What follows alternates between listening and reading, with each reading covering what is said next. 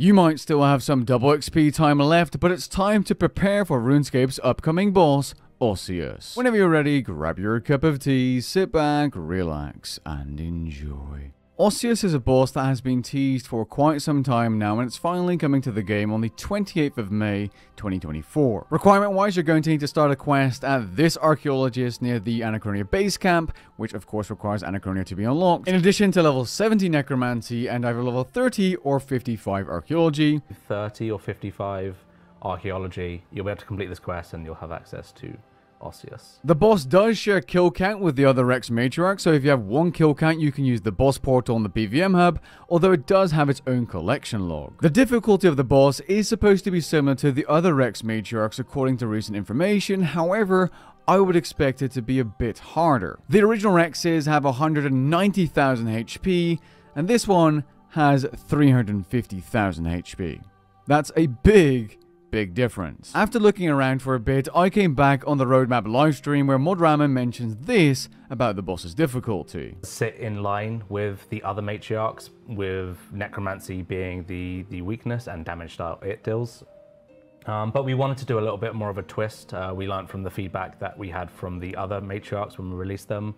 So we made this one a little bit stronger, a little bit more mechanical, but... Based on my own perception of boss difficulty, which I highly suggest you check out my boss tier list video, even though that's 2 years old now, I'm thinking this boss will fit in the upper section of the intermediate difficulty tier. Meaning most players will have no issues, killing this boss, but it's for sure going to be a big step up from Godric's Dungeon 2, Queen Black Dragon, Corporal Beast, although still a lot easier than perhaps doing a full elite dungeon. There's a good reason why I'm placing the boss in the intermediate tier as like a kind of expected difficulty from my end, because while there isn't that much footage of the boss, I am able to identify similar mechanics that fit or align with intermediate bosses in my boss ladder video. And no, I'm not trying to promote my other videos here. Let's just focus on the types of mechanics we can identify. The first being reaction-based mechanics, which are really common in RuneScape, and at Osseous, it's going to be a tail slam. This might stun you, this might deal a big amount of typeless damage or soft typeless damage, but it's going to do something, and you're going to be able to avoid it by simply moving out of the way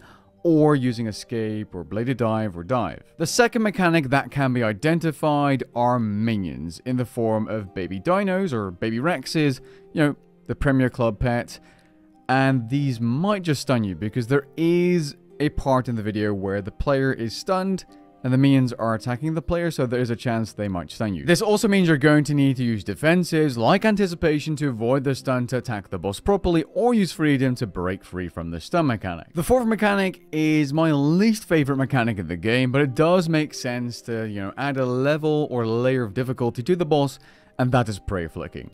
There are two attacks we can identify in the video, one being the ranged like spikes or bullets or rocks, and the purple magic ball.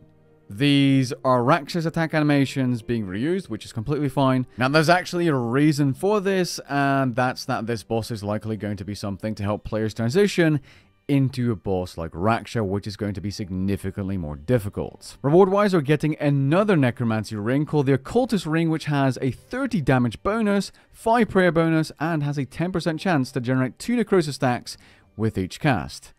This is going to be a separate drop and will not require you to upgrade an existing ring because there is no existing ring from Dagon Kings, as there is no Necro Dagon King. There's also going to be a boss pet, and you can get jail keys to get 3 additional baby Rex pets. And yes, you watching, you're going to have to free them. Free my boy. He ain't done nothing.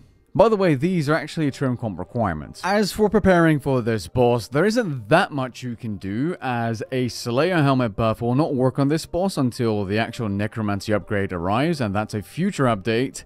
But there are some other things you can do, other than the obvious things like to stock up on food, divine charges, and a bunch of other things.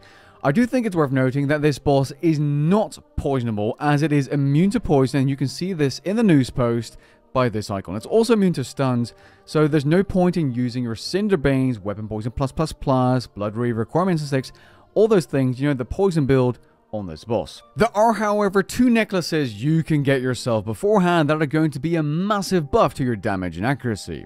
The first of which I'm not actually sure if it will work, but there's a good chance it will, and that's the Salve Amulet E, or Enchanted. All you need to get this amulet is the Haunted Mine quest and the Lair of Tarn Razalor mini quest, and if you have a Slayer ring, you can actually teleport inside and save yourself a bunch of time walking through the entire parkour thing. Now, I'm not sure if this will work, but I am sure the second amulet will work, and that's the Necklace of Salamancy. Seriously, if this doesn't work, it's just super inconsistent, because it works on the other 3 Rex Matriarchs. Come on, surely this will work. There's a 99.9% chance. This amulet gives you a 15% accuracy and damage buff against dinosaurs, in addition to a 3% rare drop boost. You're able to unlock the Necklace of Salamancy by trading at the skilling stations in the Dream of Ire, which requires the Extinction quest to be complete. This will be best in slot if the Salve Amulet E doesn't work. Now, if the Salve Amulet does work, the Undead Slayer ability codex and the Undead Slayer perk on your armor are both going to be a massive help here as well. A really good way of getting the Undead Slayer perk is to combine it in an Ancient Armor Gizmo with Crackling 4 using explosive components, and depending on your invention level, you're going to have about a 50% chance to have a first time right, so the investment to acquire this perk isn't going to be all that high. With that being said, that's all we know about Osseous, and I'm looking forward to trying it live on stream. If you don't want to miss it, be sure to subscribe as I stream on YouTube. Catch you guys in the next one. Peace.